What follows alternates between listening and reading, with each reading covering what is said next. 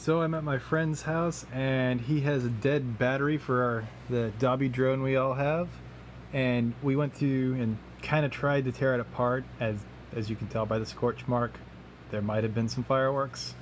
But yeah, this is what they look like inside. You want to pass me that shell? So here's the shell after we finally got it off. Apparently the side with the battery, or with the power transmission tabs, is the side that comes off.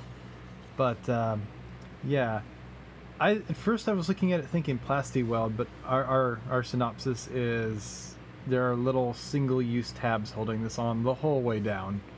They're just little snap tabs. So gonna try on one of our other dead ones eventually and see if I can get it open without destroying it this time.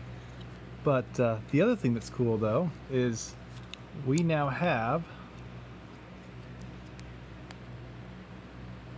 those two batteries there that are dead, but we have the battery management circuit up here. So we might later on take this and pull it off and see if we can get it to work in the drone with like another battery connected, or a bigger battery connected. Ooh, what's that say? Oh, that's just all the labeling that was on it. Interesting that they had to do like a little standoff thing, I guess, to make the distance in there. I'll bet that's how they did the new pack that's got more energy in it. They probably just eliminated this little gap here and put a bigger battery pack in. Probably.